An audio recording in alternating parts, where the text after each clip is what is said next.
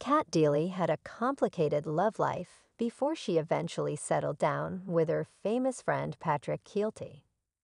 Famed This Morning presenter, Kat Deeley had quite a roller coaster of a love life before she found stability with husband Patrick Kielty. Prior to walking down the aisle with Patrick, Kat experienced some heartache along the way. Today, it has been officially announced that Kat and co-host Ben Shepherd will become permanent fixtures on This Morning. This news follows an array of speculation that these two would be stepping into the shoes of former hosts Philip Schofield and Holly Willoughby. Although reports suggested Kat was keen to decline the job offer, the Mirror clarified that her perspective has changed. Couples in the TV world don't come much cuter than Kat and Patrick. They first crossed paths while working together on Fame Academy and have now been happily married for nearly 12 years. It wasn't love at first sight. Their romance only flowered a decade later, after a whirlwind courtship that saw them get hitched after just 9 months. Kat's journey to true love wasn't without its bumps, though. She endured heartbreak with both her first husband and her actor ex-boyfriend. Now 53, Patrick assured that during the early days, nothing went on between them. They were both involved with other people when they initially met. Yet he did confess there was a slight "we" vibe there. Despite Kat's 5-year marriage to PR business owner Mark Whelan, she and Patrick remained good friends throughout. After her divorce in 2006, the SMTV presenter moved from Birmingham to LA for a fresh start as the host of So You Think You Can Dance on American TV. She started dating Jack Houston, who starred in the third Twilight film Eclipse in September 2008. However, their romance ended after 2 years. At the age of 33, her spokesperson confirmed that she decided to break up with the then 27-year-old actor due to work commitments. In a later chat with Red Magazine, the presenter shared that she was happy being single after a tough time and revealed how a relationship with an unnamed man left her feeling like a shell of her former self.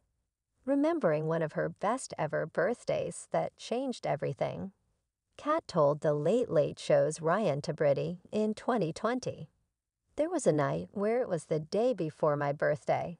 I can't even remember what birthday it was now. It was 30-something. He called me and he spoke to me on the phone. He said, 'Oh, what are you doing for your birthday?' 'I'm just ringing to say happy birthday.' I said, 'Oh, we're going to the Beverly Hills Hotel. We're just going to have a late brunch. It's going to be very civilized. It's a shame you're not here, otherwise you could come.'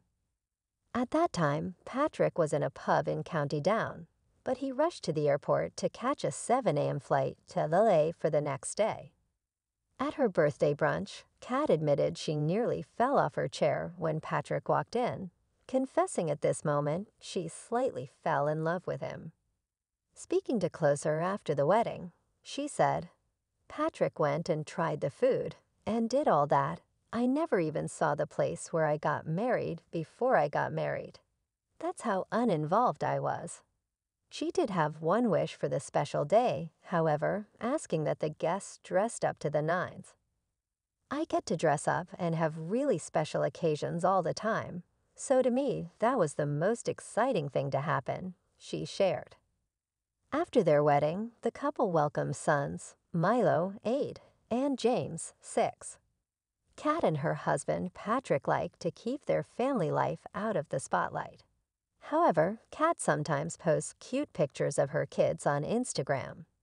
Last year, she told The Ellen Show a funny story about how her children don't like wearing clothes. She made everyone laugh by saying, "It's fine now, but not when they are 17 and doing it in supermarkets." They were shopping at the Century City Mall in LA when FBI agents told everyone to hide because someone with a gun was there.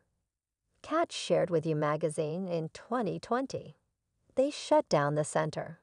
I got a call from Patty saying they're taking us out through the fire exits, but nobody can get to their car.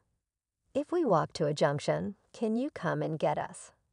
He wanted to keep Milo calm, so I didn't understand the enormity of what was happening. The mum of two remembered a scary scene with helicopters, fans, firemen, and SWAT teams while she was out driving.